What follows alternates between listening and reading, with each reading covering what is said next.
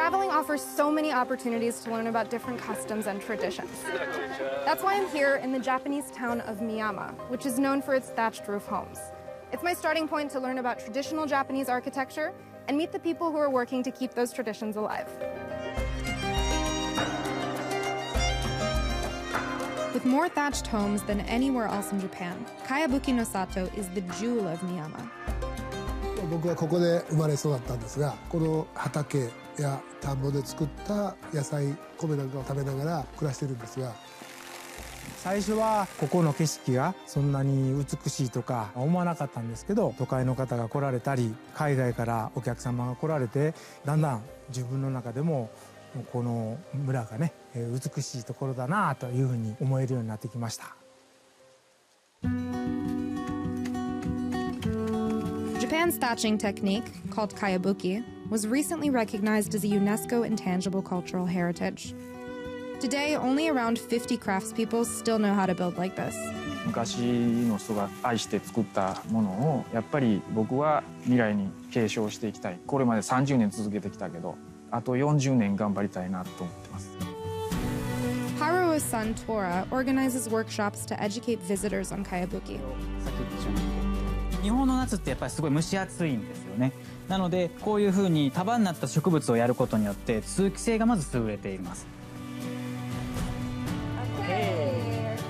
Thatched roofs must be replaced every 20 years.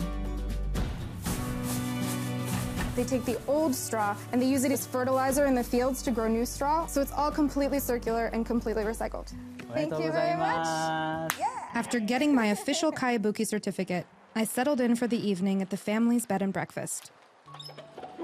This house was built 150 years ago. Oh, wow. Tora was actually born in one of these rooms. I'm joining the family for dinner around the irori, a traditional sunken hearth. この火を囲んで家族でこうやってお鍋を食べて家族の絆が深まるし、このいろりの火でかやぶきの屋根が長持ちするんですよ。This is where I'm sleeping tonight. A traditional Japanese futon underneath this vaulted thatched roof. It feels like a different era.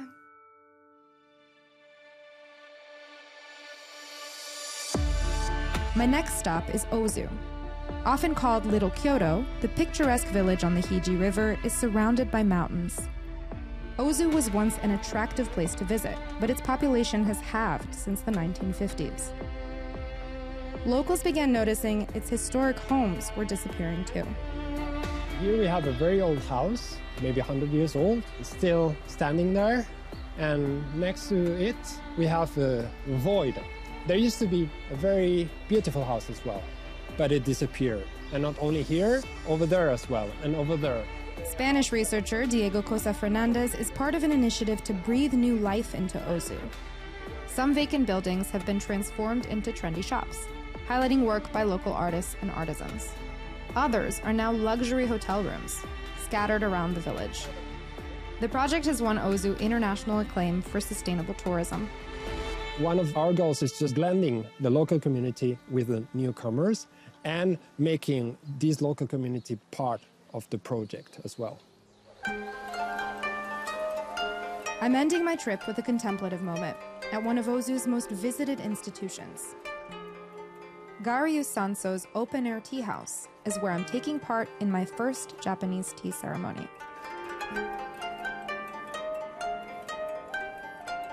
Balance and harmony are at the center. Before drinking tea, you say, お手前頂戴いたします。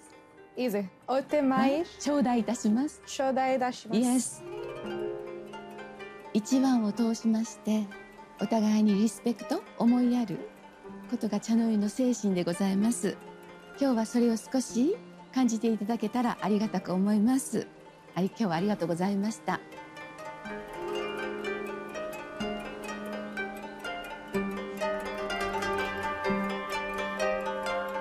Sometimes ancient traditions can feel surprisingly modern. My stay in Miyama and Ozu has been a reminder that there is no future without the past.